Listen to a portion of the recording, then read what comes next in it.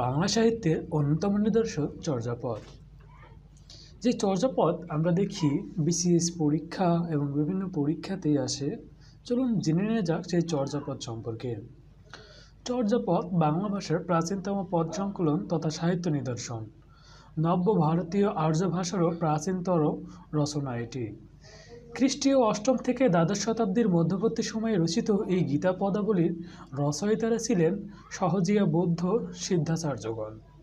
বৌদ্ধ ধর্মের গূঢ় অর্থ সাংকেতিক রূপের আশ্রয়ে ব্যাখ্যার উদ্দেশ্যেই তারা পদগুলো রচনা করেছিলেন। বাংলা সাধন সঙ্গীত শাখাটি সূত্রপাত হয়েছিল এই চর্যাপদ থেকেই। সেই বিবেচনায় এটি একটি ধর্মগ্রন্থ জাতীয় রচনা।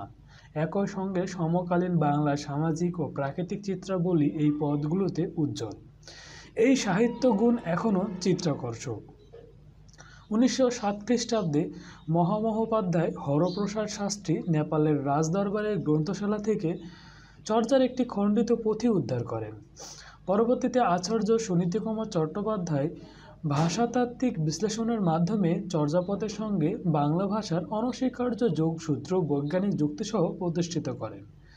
চর্যাপদের প্রধান কবিগণ হলেন লুইপা, কান্নপা, ভূষুকুমা ও শবরপ প্রমুখ।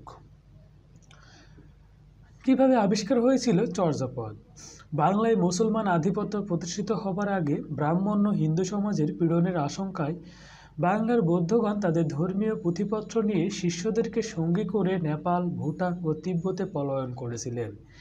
এই ধারণার বশবর্তী হয়ে হরপ্রসাদ শাস্ত্রী 4 বার নেপাল পরিভ্রমণ করেন। 1897 সালে বৌদ্ধ লোকাচার সংক্রান্ত তথ্য সংগ্রহের জন্য তিনি প্রথমবার নেপাল ভ্রমণ করেন। 1898 সালের তার দ্বিতীয়বার নেপাল ভ্রমণের সময় তিনি কিছু বৌদ্ধ ধর্মীয় পুঁথিপত্র সংগ্রহ করেন। 1907 খ্রিস্টাব্দে তৃতীয়বার নেপাল ভ্রমণকালে চর্যাচর্য বিনিশ্চয় নামক একটি পুঁথি নেপাল রাজদরবারের অভিলিপিশালায় আবিষ্কার করেন। চর্যাচর্য বিনিশ্চয় সরহপদের দোহা এবং অদয় বজ্রের সংস্কৃত সহজন্ময় পঞ্জিকা, কৃষ্ণাকার্য ও বা কান্নপাদের দোহা, আচার্যপাদের সংস্কৃত মেখলা নামক টিকা ও আগে আবিষ্কৃত ডাকার্ণব পুঁথি একত্রে 1916 খ্রিস্টাব্দে শ্রাবণ 1323 বঙ্গাব্দ বঙ্গীয় সাহিত্য পরিষদ থেকে 1000 বছরের পুরনো বাংলা বৌদ্ধগান ও দোহা শিরোনামে সম্পাদকীয় ভূমিকাসহ প্রকাশ করেন হরপ্রসাদ শাস্ত্রী। হরপ্রসাদ শাস্ত্রী মোট 46টি পূর্ণাঙ্গ ও একটি খণ্ডিত পদ পেয়েছিলেন। পুঁথিটির মধ্যে কয়েকটি পাতা ছেঁড়া ছিল। প্রবোধচন্দ্র বাগচি চর্যার যে তিব্বতী অনুবাদ সংগ্রহ করেন তাতেও আরও 4টি পদের অনুবাদ সহ এই খণ্ডপদটির অনুবাদও পাওয়া যায়। মূল পুঁথির পদের সংখ্যা ছিল 51টি। মূল তিব্বতী অনুবাদের ভিত্তিতে সিদ্ধান্ত হয়েছে যে মূল পুঁথির নাম চর্যা গীতিকোষ এবং এতে 100টি পদ ছিল। হরপ্রসাদ শাস্ত্রী আবিষ্কৃত পুঁথিটি চর্যা গীতিকোষ থেকে নির্বাচিত পুঁথিসমূহের সমূহ টিকাভাষ্য। নামকরণ। আবিষ্কৃত পুঁথিতে চর্যা পদাবলীর যে নাম পাওয়া যায় সেটি হলো চর্যাচর্য বিনিশ্চয়। হরপ্রসাদ শাস্ত্রী তার সম্পাদিত গ্রন্থে এই নামটি ব্যবহার করেছেন। সংক্ষেপে এটি বৌদ্ধগান ও দোহা বা চর্যাপদ নামে অভিহিত হয়ে থাকে। কিন্তু আবিষ্কৃত পুঁথিটি যেহেতু মূল পুঁথি নয়, মূল পুঁথির নকল মাত্র, এবং মূল পুঁথিটি তিব্বত পুঁথি যেহেতু এ পর্যন্ত অনাবিষ্কৃত, সেই কারণে পরবর্তীকালে চর্যা পদাবলীর প্রকৃত নাম দিয়ে পণ্ডিতদের মধ্যে বিতর্কের সৃষ্টি হয়। মহামহোপাধ্যায় বিধুশেখর শাস্ত্রী 1928 খ্রিস্টাব্দে চর্যার প্রথম পদের সংস্কৃত টিকাটি শ্রী লুইয়ে চরণাদি সিদ্ধচরিত চর্যাচর্যায়ে সন্ধতর্মাগমায় নির্মল গিরাং টিকাং বিধাংশে সুফুটনম উদ্ধৃতন করে শ্লোকাংশের আশ্চর্য চর্যাচয় কথাটিকে গ্রন্থনাম হিসেবে গ্রহণ করার প্রস্তাব রাখেন। তার মতে আশ্চর্য চর্যাচয় কথাটি নেপালি পুঁথি নকলকারীর ভুলবশত চর্যাচর্য বিনিশ্চয় হয়েছে। তবে এই মতের যথার্থতা বিষয়ে আচার্য অস্তিকুমার বন্দ্যোপাধ্যায় সন্দেহ প্রকাশ করেন। প্রবোধচন্দ্র বাগচি ওই একই সূত্র ধরে চর্যাপুঁথির নাম চর্যাচর্য বিনিশ্চয় রাখার পক্ষপাতী ছিলেন, কিন্তু আচার্য অসিত কুমার বন্দ্যোপাধ্যায় এই মত খণ্ডন করে লিখেছেন আশ্চর্য চর্যাচয় নামটিও অযুক্তিযুক্ত নয়, কিন্তু চর্যাচর্য বিনিশ্চয় ও আশ্চর্য চর্যাচয় দুই নামকে মিলিয়ে চর্যাচর্য বিনিশ্চয় নামটি গ্রহণ করা যায় না। এই কারণে এই জোরকলম নাম শব্দটি আধুনিক পণ্ডিতজনের পরিকল্পিত। আধুনিক গবেষকগণ তেঙ্গুর গ্রন্থমালা থেকে অনুমান করেন মূল পুঁথিটির নাম ছিল চর্যা গীতিকোষ এবং তার সংস্কৃত টিকাটি চর্যা চর্য বিনিশ্চয়। অধ্যাপক অসিত কুমার বন্দ্যোপাধ্যায় এই মত গ্রহণ করেন।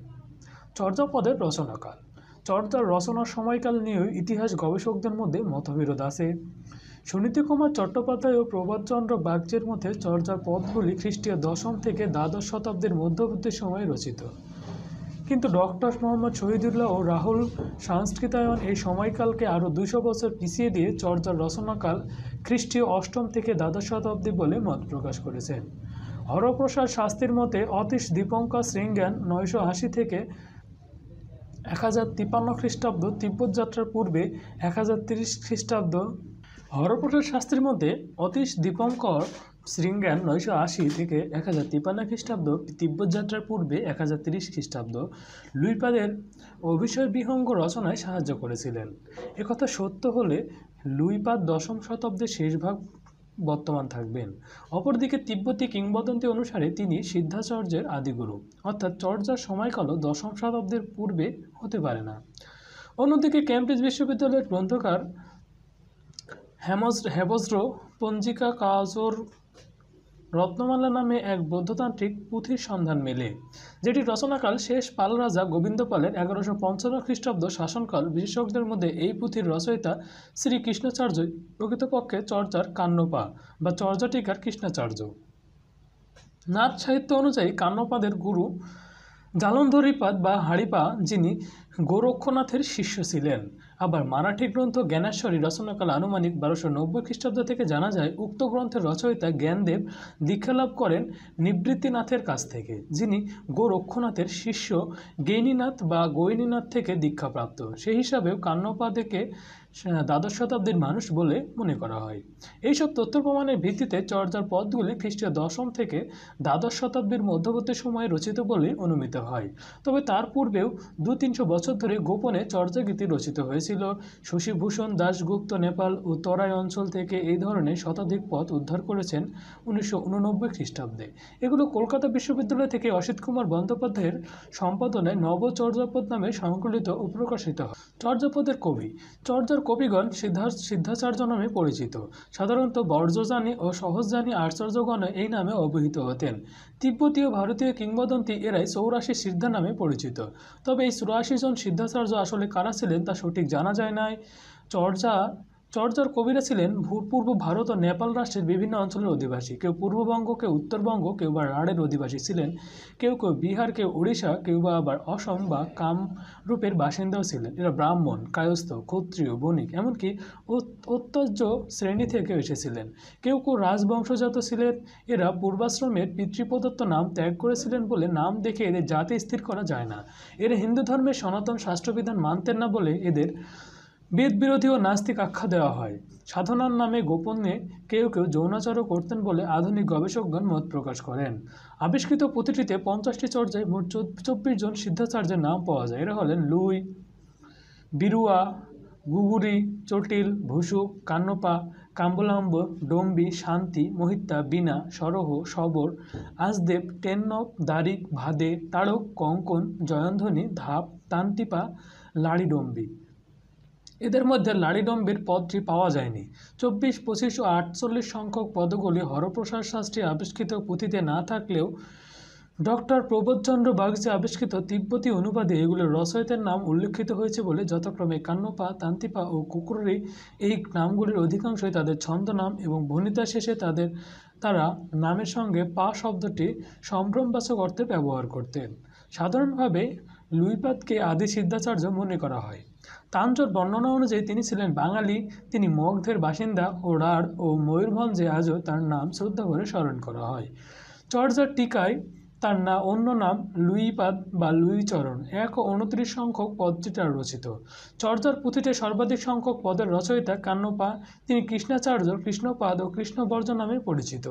তার রচিত পদের সংখ্যা 13টি। পুঁথিতে মোট 12টি পদ 7, 9, 10, 11, 12, 13, 18, 19, 36, 40, 42 ও 45 পাওয়া যায়। তার রচিত 24 নম্বর পদটি পাওয়া যায় নাই। ইনি ওড়িশার এক ব্রাহ্মণ বংশে জন্মগ্রহণ করেন বলে জানা যায়। সৌরসেনী অপ্রভ্রংশ ও মাগধী অপ্রভ্রংশ জাত বাংলায় তিনি পদ রচনা করেন। ভূষিকুপ্প বাঙালি ছিলেন বলে অনেকের অনুমান। কেউ কেউ তাকে চর্যাপদ চর্যাগানে শান্তিপাদের সঙ্গে অভিন্ন মনে করেন। ধন্যবাদ সবাইকে চর্যাপদ সম্পর্কে জানার জন্য।